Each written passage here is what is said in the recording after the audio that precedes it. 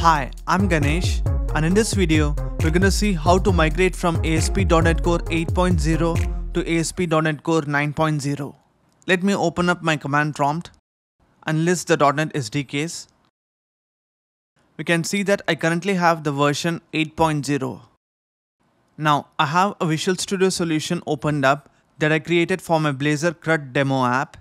Before I do anything, I need to update my Visual Studio to 17.12 or higher. So let me go to Help and check for updates. And we see that version 17.12 is available. So let me click Update and let it install for a while. Now if I open my command prompt and list my .NET SDKs once again, we see that version 9.0 is installed.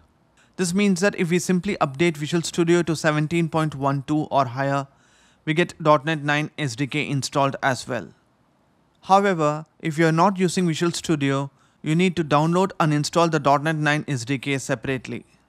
The first step to migrate a .NET 8 project to .NET 9 is to update the target framework moniker.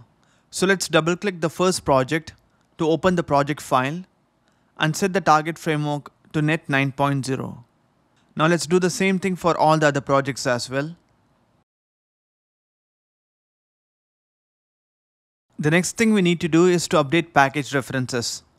So for packages that begin with Microsoft.ASP.NET Core, Microsoft.Entity Framework Core, and Microsoft.Extensions, we need to set the version to 9.0.0 or higher.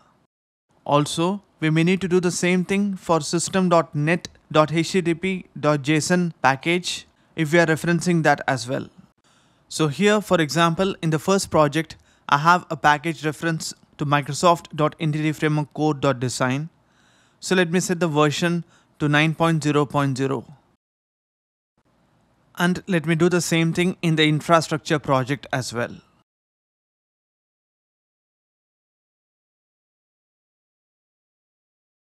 Finally, we need to replace app.useStatic files with app.mapStaticAssets in program.cs class file. So in my simple book catalog project, which is a Blazor web app, let me go to the program.cs class file and replace app.useStatic files with app.mapStaticAssets. If you're using Razor Pages or MEC, you need to chain a call to with static assets after map Razor Pages or map controller route in your program.cs class file. Now ASP.NET Core automatically fingerprints the static files. So in order to use the fingerprinted file names from our Blazor web app, we can use component basis assets property. So let me go to app.razor and update my explicit references to static assets with @assets and square brackets and within double quotes the path to the static asset. So with all this, we have migrated from ASP.NET Core 8.0 to ASP.NET Core 9.0. Thanks for watching.